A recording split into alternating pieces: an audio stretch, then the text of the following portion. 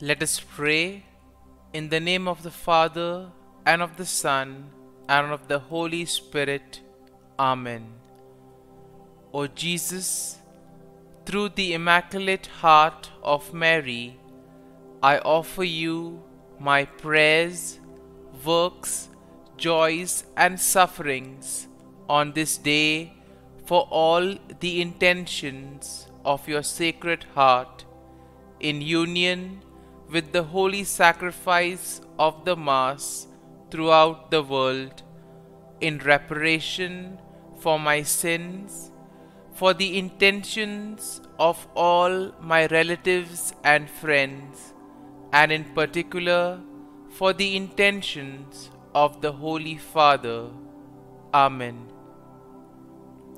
Let us pray for the intentions of the Holy Father for the month of June, for migrants fleeing their homes.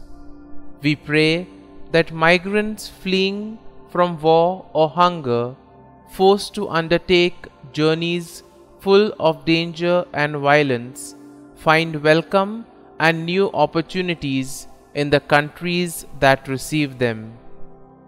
Our Father, who art in heaven, hallowed be thy name. Thy kingdom come, thy will be done, on earth as it is in heaven. Give us this day our daily bread, and forgive us our trespasses, as we forgive those who trespass against us. And lead us not into temptation, but deliver us from evil. Amen. Hail Mary, full of grace, the Lord is with you. Blessed are you amongst women, and blessed is the fruit of thy womb, Jesus. Holy Mary, Mother of God, pray for us sinners, now and at the hour of our death. Amen. Glory be to the Father, and to the Son, and to the Holy Spirit, as it was in the beginning, is now, and ever shall be, world without end. Amen. My dear friends, as we enter in the presence of the Lord, as we begin this new day, let us take a few moments to thank the Lord for all that He has done for us. We see that right from the time of our birth till now, there have been many instances or events where the Lord has worked wonders in our lives. He has guided us, He has protected us, He has shown us the way, helped us to overcome challenges and difficulties. And in this way, we can identify Him guiding us all through our lives. But there are occasions wherein we find it difficult to recognize His presence among us. We find it difficult to identify the blessings and the graces. And here we see that it is in these occasions that we need to specially ask the Lord to give us the grace that we may be able to identify those graces, those blessings in our lives. And therefore we see that the first thing to do is to be grateful to the Lord for all that He has done. And therefore, as we begin today's morning prayer, let us begin on this note of gratitude.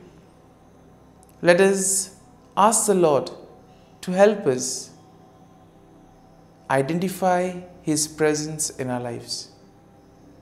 And therefore, let us begin by thanking the Lord for all the things that He has done for us. Lord, we thank You for the gift of life. We thank You for giving us talents, opportunities, and various gifts that enable us to become better persons, and also that enable us to reach out to others and make a difference in the lives of others. Lord, we also want to thank You for the gift of our family members, friends, relatives, near and dear ones, and all those who play a very important role in our lives. We see that it is these people who have been instrumental in making us who we are. They are the ones who have devoted their time, energy and effort, and as a result of it, they have molded us and they have made us better individuals. So today, Lord, in a very special way, we ask you to bless all their endeavors and give them all the graces that they may require in life. We also thank you, Lord, for giving us the gift of this day, a day that would help us in many ways to appreciate the good things that you have done for us, a day wherein we may complete some thing that was left behind, or a day that may present to us various challenges. Whatever be the situation, Lord, we ask you to be with us and guide us. Allow us to be led by you. Lord, we also thank you for the opportunities, for the experiences that you have given us in life. There have been many experiences wherein we have enjoyed, and these are the experiences that we want to cherish in life. But at the same time, there have also been those experiences and those moments wherein we have found it difficult to accept them. These are the experiences that have been learning experiences. They have taught us a lot in life. Though they may have been hard, bitter, but still they have given us a valuable lesson. They have made us stronger. And therefore, Lord, we also thank you for those moments which have helped us to become strong, which have helped us to become better individuals. And Lord, we also thank you for giving us opportunities to reach out to others, to make use of our talents. And thus, Lord, we ask you to be with us, guide us throughout this day. Lord, allow us to be led by you, so that whatever we do, our actions, our words, may reflect your love, joy and mercy to the world around us. Help us to become your instruments, so that you may work in and through us. And therefore now, my dear friends, let us all close our eyes at this moment and let us praise the Lord that He has woken us up in this morning. We thank Him for the good health that He has given us, for the good night's rest. We thank Him for keeping us safe and sound, for protecting us from all danger, from all harm. He has kept us in His love, and at every moment we see that His gaze is upon us. He never abandons us. He is always there, guiding us, protecting us, showing us the right path. He loves us. And for all this, let us praise Him, let us thank Him, and let us glorify Him. Lord, as we offer you this day, we ask you that you be with us. Help us to make the right decisions. Help us to do the right things, so that we too may become worthy instruments, that we may be worthy workers in your vineyard. And therefore, my dear friends, let this day be a day of joy and blessings in the name of our Lord Jesus Christ. My dear friends, let us now reflect and meditate on Psalm 65. As usual, we shall have a general overview of the psalm, and then we shall take a look at a few verses in detail, trying to see how the psalm plays an important role in our lives. And therefore we see that Psalm 65 is in a way a psalm of praise that is attributed to David. It is a beautiful hymn that celebrates God's goodness and provision in the natural world. It also shows how God cares for His people. Now the psalm can be divided into three main sections. The first is an exaltation of God's character and praise for His acts. And that is something that we'll find in verses 1 to 4. Then in verses 5 to 8, we have the recognition of God's power and control over creation. And then in the final section, from verses 9 to 13, we have gratitude for God's provision and blessings and a declaration of the psalmist's response in worship. And therefore we see that this psalm in a way will motivate us to express our faith and trust in the Lord. Psalm 65 in a way is a profound expression of praise and gratitude for God's goodness and provision. It celebrates God's character and acknowledges His control over creation. In a way, we are all invited to give thanks to the Lord for the abundant blessings, for all the graces and gifts that He has showered on us. The psalm invites us to recognize God's handiwork in the natural world. It calls us to see God in creation, see God in the things around us, and therefore to respond with joyful worship and gratitude. And therefore something, when we look at creation, when we look at the things around us, can we thank the Lord for those things? Can we thank the Lord for the beautiful nature around us? And therefore we see that Psalm 65 will be a reminder that God is indeed the source of all blessings. And therefore it is our duty and our salvation to praise Him and give Him thanks. And now, having seen the general overview of the psalm, let us go and look at a few verses in detail. Now verses 1 to 4 go like this. Praise is awaiting you, O God, in Zion, and to you the vow shall be performed. O you who hear prayer, to you all flesh will come. Iniquities prevail against me, as for our transgressions. You will provide atonement for them. Blessed is the man you chose and caused to approach you, that he may dwell in your courts. Now the psalm begins with a declaration of praise and recognition of God's presence in Zion. And in this way, the psalmist acknowledges that all flesh will come before God with all their prayers. That means all individuals, all people will go to the Lord with their prayers, and the Lord will welcome them. He will willingly listen to all that they have to tell Him. And therefore this is a good reminder for us that when we find ourselves in difficult moments, we can approach the Lord, we can speak to Him, and He will be there to listen to all our prayers, to all our feelings, all our sentiments. And here we see that there is also an acknowledgement in this first part of the psalm of personal sins and the assurance of God's atonement.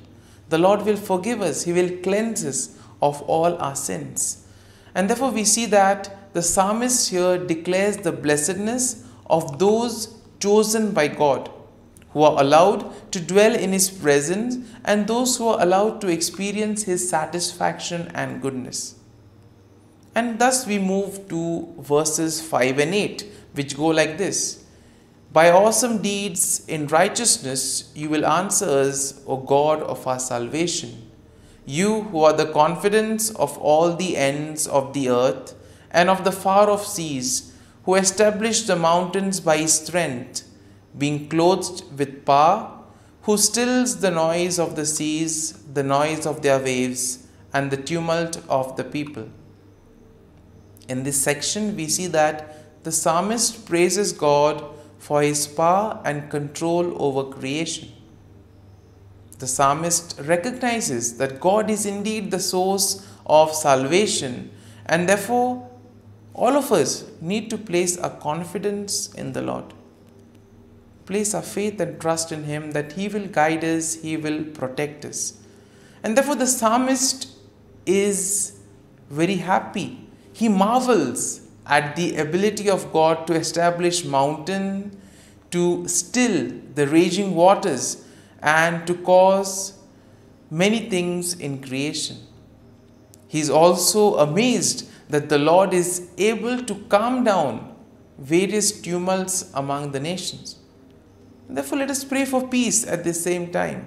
There are many parts of the world where Peace is the need of the hour. People fighting over one another, nations fighting with each other, people being affected, suffering. And therefore, let us at this moment place all these events at the feet of the Lord.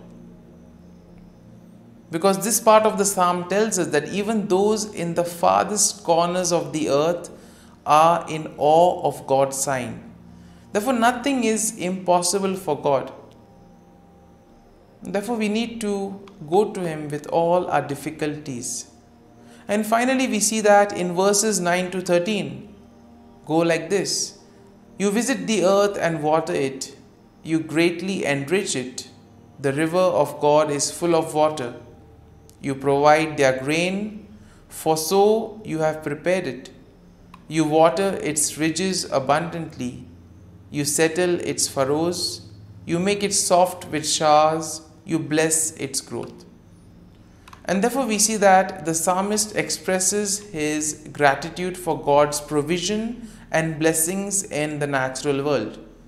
Therefore God's visitation upon the earth brings about abundance, and it enriches the land and provides water and all the nutrients for growth. Therefore the psalmist acknowledges God's goodness that permeates the passing seasons and the overflowing abundance that results from it. And therefore we see that the imagery of pastures, valleys, flocks and grains depict a land that is bursting with life, therefore leading to joy and the songs of praise. And therefore we see that the psalmist will conclude with a final statement of the psalmist's response to God's blessing. The psalmist declares that the blessing of God extends even to seemingly desolate places. That means no place is excluded from the presence of the Lord. The Lord is present everywhere. Nothing is impossible for God. And therefore it gives us confidence that we can turn to the Lord and ask Him to intervene in whatever difficult situation we may be in. My dear friends, as we have reflected and meditated on Psalm 65, let us now spend a few moments in silence, reflecting on the psalm. There may be a few verses, a few thoughts that may have touched us. Remain with these thoughts. Allow these thoughts to take root in you, so that ultimately you will be able to make this psalm personal. The psalm will take root in you. And therefore, as we spend these moments in silence, remain with the thought, remain with the verse, so that ultimately your day may be enriched by the psalm. Whatever you do today may be in accordance to God's plan. And thus you'll be able to become a worthy follower, a worthy citizen in the kingdom of God.